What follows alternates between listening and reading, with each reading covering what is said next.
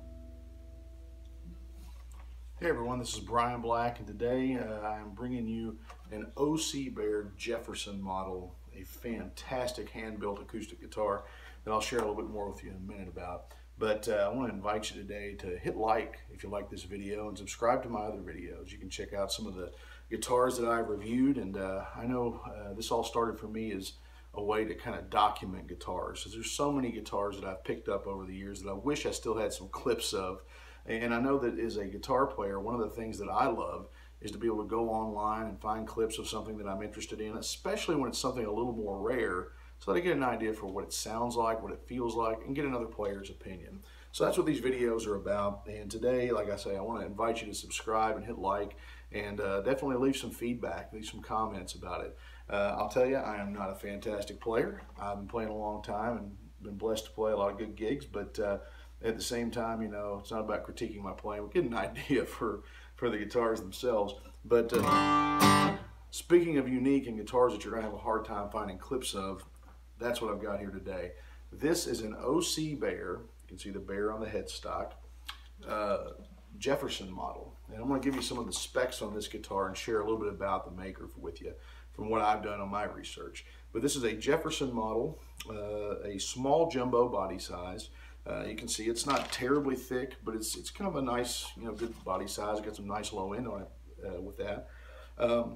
It's got a pillow top red cedar top, and it's got East Indian rosewood back and sides. One of the neat things about the sides you'll see is there is a sound hole at the top, so that you actually have a nice monitor for when you're playing. These are designed as a fingerstyle guitar. I'm not much of a fingerstyle player, as you heard in the intro. But at the same time, it's great for that. But also you can just strum this guitar if you're a strummer like me. I would recommend, putting a pick guard or something. This one has some dings where someone has strummed it before I got a hold of it. But it didn't go through the finish. But just, red cedar is typically a pretty soft wood, so that'll happen to it. That being said, the bracing is a scalloped red spruce. Has a double abalone rings, which you can see right here and here, and then Cocobolo is that nice big rosette that you see.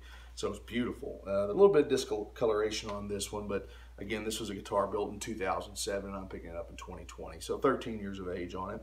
The purfling is yellow heart and rosewood. You'll see some beautiful, beautiful work just up and down the neck here, and also, like I say, the purfling here. The neck is a mahogany rosewood. The nut and the bridge are bone, which is definitely great for the tone. And then the headstock is ebony, and the headstock's beautiful. You can see the bear logo, but there's also a beautifully ornate inlay of Cocobolo with some abalone, like paisleys and leaves, so to speak, on the vine that works its way all the way down the guitar neck.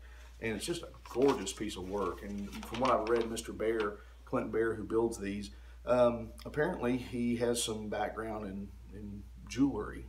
Some of his family had, so he learned how to do some of that really nice detailed work, and you can see it on this side sound hole as well. Just beautiful work.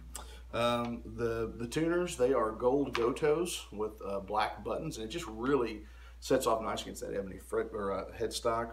The scale length is 25.7 inches, and from what I understand, a lot of people like this particular guitar for like dadgad and drop tuning because that scale length, I guess, is good for the tone and the tuning on that.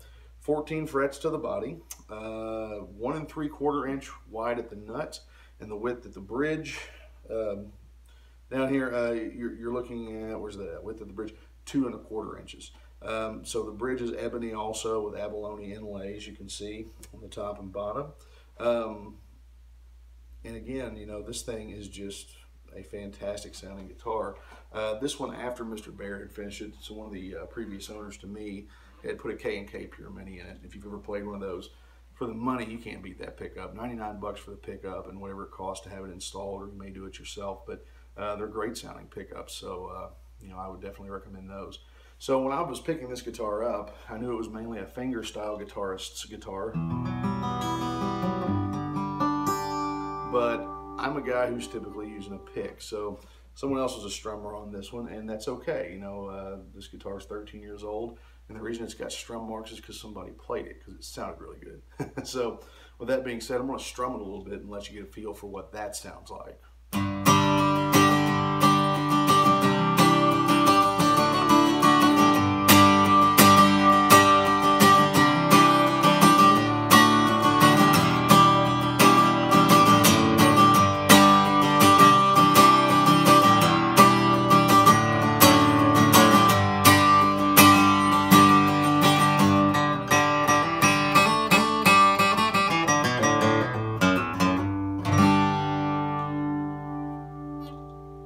And again, you know, just a really fantastic sounding guitar. What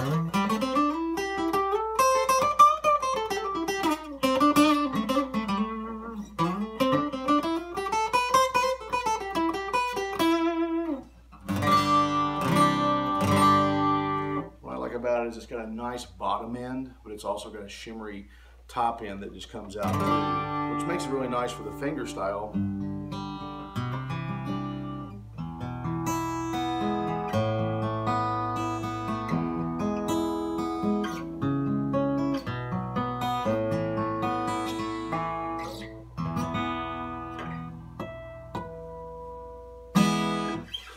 Again, just a really nice, clear clarity. Every note rings out.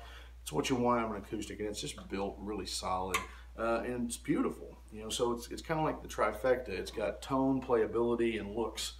And you know, with the K&K, it's very useful in a live setting as well. So now, a little bit of information. These guitars are built in Madison, Indiana, by Clint Bear the luthier. And from what I understand, Mr. Bear is not making many guitars anymore these days. Not out of a demand issue, because a lot of people still want these, but I was lucky enough to find a great deal on this one.